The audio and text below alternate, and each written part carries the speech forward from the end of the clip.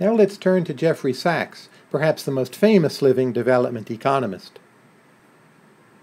Sachs has had a wide-ranging career which has in some ways tracked the course of world events. It spanned both development practice and research into development economics. He spent most of his career, by the way, at Harvard University and later at Columbia. Sachs is pretty well known to the general public, in part because he spent time associating with various movie stars and rock stars, so Jeff Sachs really is the economist as celebrity himself. But we're going to look at another angle of his work, namely his impact on the theory and practice of economic development. But if you're thinking, Sachs, isn't that the guy I saw with Angelina Jolie? Well, that's probably right.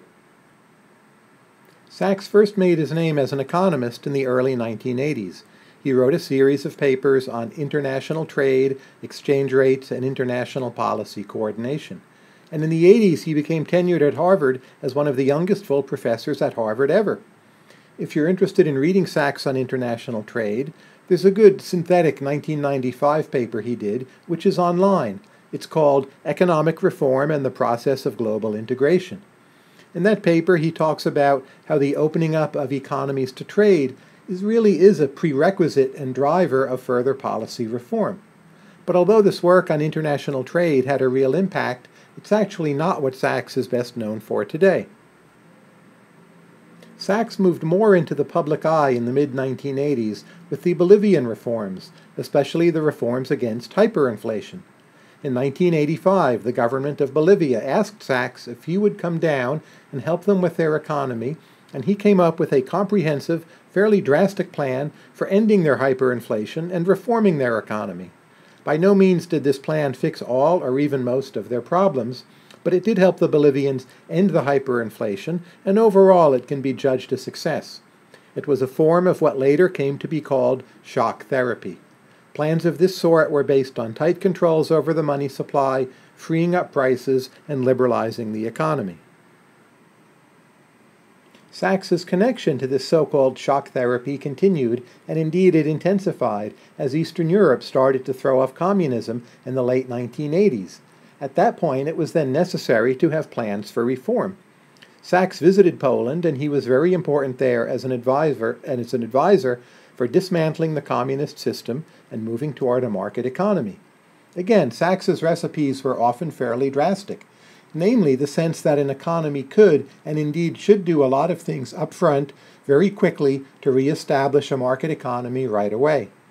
With the passage of time, I would judge shock therapy in Poland actually to have been quite a success. Lately, Poland has been growing rapidly, and it really has joined the community of Western European nations as a more or less equal partner. In Russia, the use of shock therapy was more controversial because it was accompanied by a series of privatizations which led to a lot of corruption and redistributed wealth in a manner which many people consider unjust. In fairness to Sachs, these privatizations in Russia happened after he left the country and stopped serving there as an advisor. Nonetheless, the important point here is that shock therapy remains a somewhat controversial concept. By the way, if you'd like to read Sachs on shock therapy, I recommend this piece, which is available online. In any case, you can already see that Sachs has been extremely important as a practitioner of the science and art of economic development. Moving back to economic theory and research, Sachs has had an important piece on what is called the natural resource curse. It resurrected the notion that possibly countries could experience growth problems precisely because they had natural resources. That this natural resource might make the country more corrupt, or it might make them rely too much on those natural resources.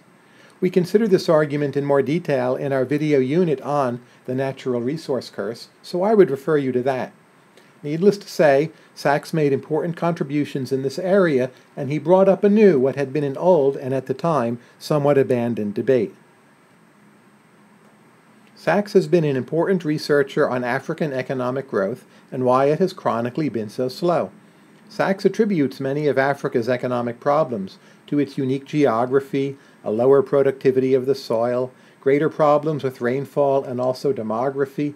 Africa has an especially high youth dependency ratio, that is, a lot of young people who need to be supported. and Africa has many more infectious diseases which need to be worried about. When you put all these factors together, according to Sachs, Africa faces really some very special burdens in attempting to achieve economic growth. In particular, Sachs co-authored a piece called The Economic Burden of Malaria, which looked closely at just how much malaria held back the economies of Africa. The problem of malaria is not only that it kills people, but also when you're young, if you're infected by malaria, it stunts your physical growth, it may stunt your brain growth, and it can lead to long-lasting and persistent problems. The importance of infectious disease has been a recurring theme of Sachs's work on Africa. For a summary of a lot of Sachs's thought on this topic, I would refer you to his piece, Institutions Don't Rule, and also Alex's video on Geography, Development, Disease, which talks about Sachs's ideas here at much greater length.